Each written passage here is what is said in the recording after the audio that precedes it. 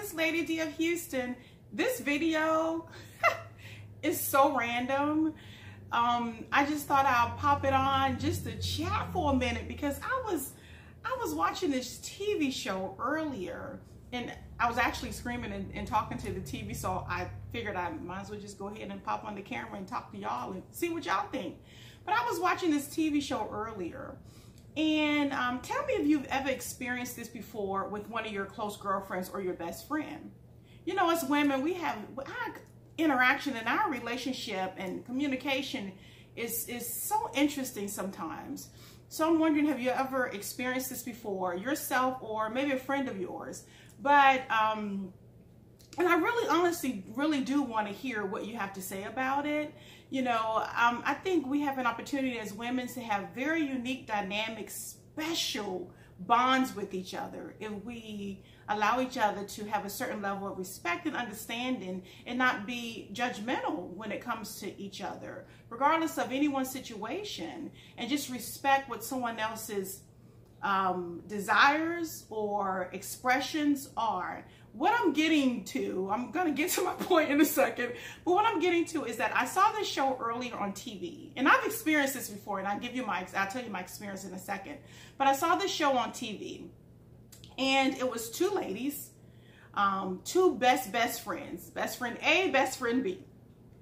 And best friend B, there was a female that she didn't like at all. And her best friend A she saw her best friend A communicating with this female somewhere out there. And so she got mad about it. So she approached her best friend. She's like, hey, we're best friends. You know I don't like her. Why are you talking to her? Why is best friend A talking to friend C that B doesn't like?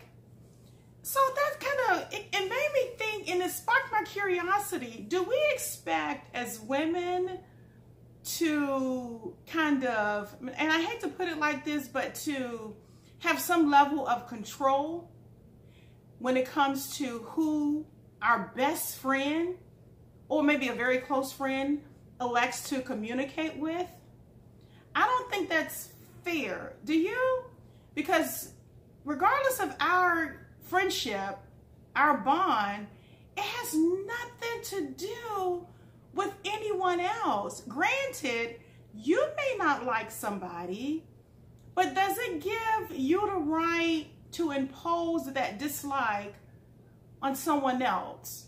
Meaning also expecting them to dislike that person as well. Now, you guys are completely different human beings.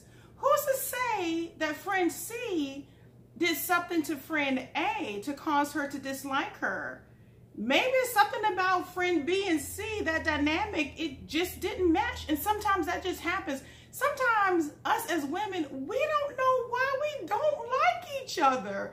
It could be so minuscule and just so superficial. And we're so emotional. If we get our feelings hurt, then, you know, there's a certain way we start to feel about a person, as opposed to understanding where they may be coming from and attempting to engage in conversation about it.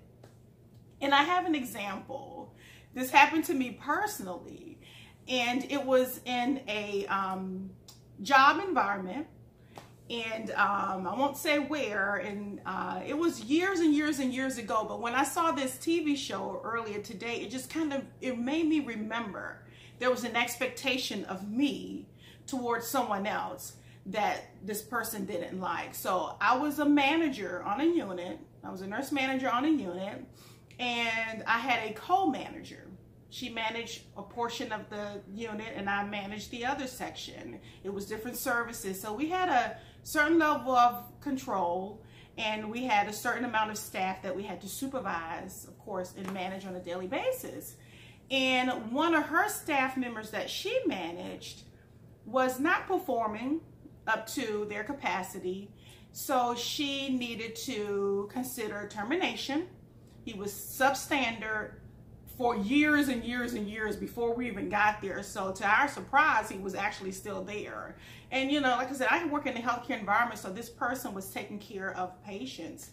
So, you know, we conversed about it, we met about it, and we collectively, as managers on the unit, collectively made the decision, okay, we're going to have to terminate this person. We really have no other choice.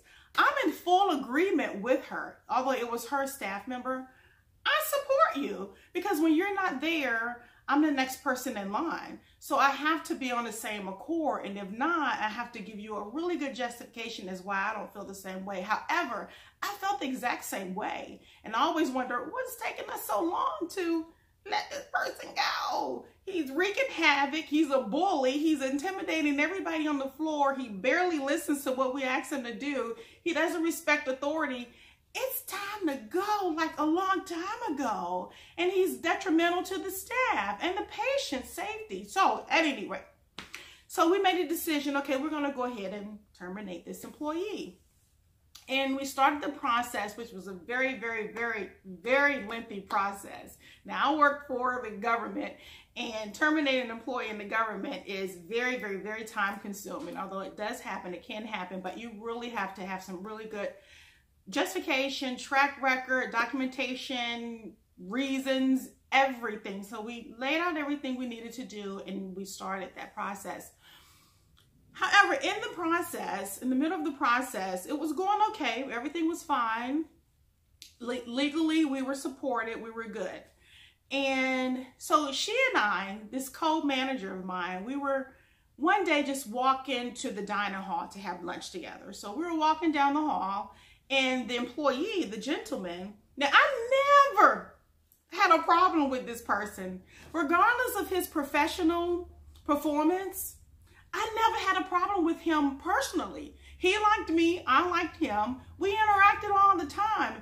He understood the reason why we were terminating him. Of course, he wasn't happy, but him and this co-manager of mine, they fought it out like cats and dogs every day. They just did not like each other at all. I had no personal problem with him. Professionally, I needed to do what I needed to do. Personally, if he speaks to me, I'm going to be fine. I'm going to speak to him. And if you can continue to communicate with me, regardless of me in the process of terminating you, then good for you. I mean, I guess good for you, and much respect for you. I'm not going to turn my back. So me and this co-manager, we were walking down the hall headed to lunch, and the gentleman passed us by, and he says, "Hey, Darlene, how you doing?"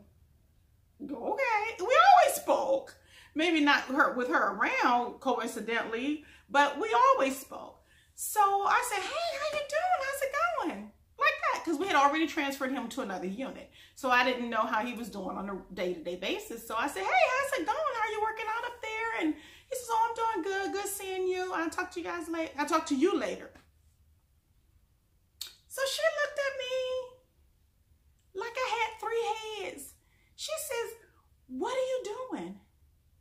I said, "What do you mean?" She says, why are you communicating with him? Why are you talking to him?" Whoa. That's when it made me realize, wow, people actually do think that way. I said, "What do you mean, why am I talking to him?" She says, "Why are you communicating with him? We're about to terminate him. We should have no interaction with him. He doesn't like me. We don't like each other. You and I are supposed to stand on one accord. It doesn't look right for me to not like him and you talk to him." I said, whoa, no. There's a big difference in how I decide to interact and communicate with someone, regardless of how you feel about them. I said, "I don't understand what you mean. Like, where are you coming from?" She says, "We're co-managers, and I know you support me in his termination." She says, "But he doesn't even talk to me. He actually hates me, and he told me that. So why are you talking to him?" I said, "He didn't do anything to me. He always speaks to me. I don't have a problem with him. I don't have a personal issue with him. I have professional boundaries. I have personal boundaries. They don't cross because I can keep it separated. I can evaluate you and discipline you or whatever a manager has to do.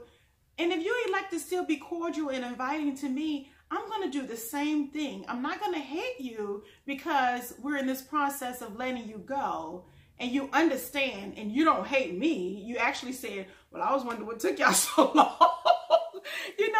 So I had to sit down and talk to her and let her know that just because you don't like an individual, because you guys are having problems, don't expect me to take on your feelings toward that person, because I'm completely different. We have a completely different relationship. I never said, and she and I sat in the office and we talked a long time about this, but she called her husband on the telephone and we were sitting right in the office and she was telling her husband, Darlene, I don't know what's going on. She's not supporting me and she's talking to him and it's going to mess up everything. I said, no, it's not.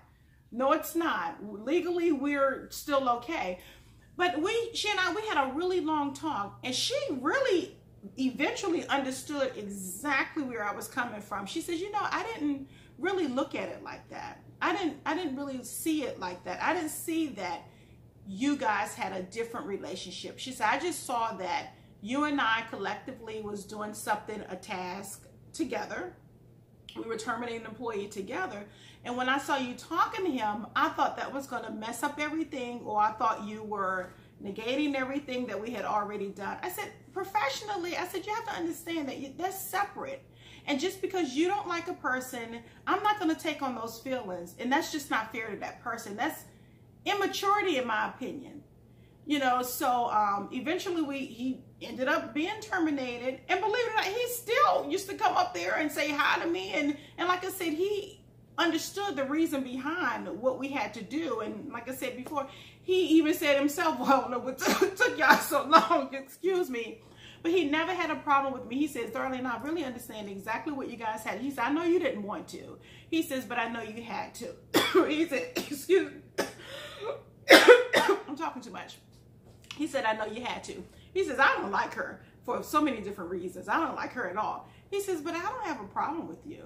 So after she and I talked about it, she says, you know, I've never even thought of it like that. She says, and I always expected, if I didn't like somebody, if I had a friend or we were doing something together and I had a problem with it, or if I wasn't talking to someone, then I expected them to do the same way. And I told her, I said, in my opinion, that's just immaturity. And for some reason, I don't know why I think this way. That's just what women seem to do.